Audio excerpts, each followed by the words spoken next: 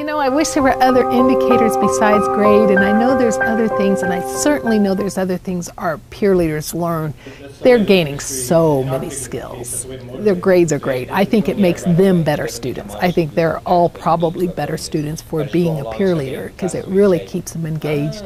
They go on to graduate school or medical school or whatever. You know, their presence, their ability to get up in front of other people, their whole demeanor, their personality becomes much more self-confident, and those students really turn into the students you want to hire or you would want to go to your graduate school. So I think the benefits for peer leaders are enormous.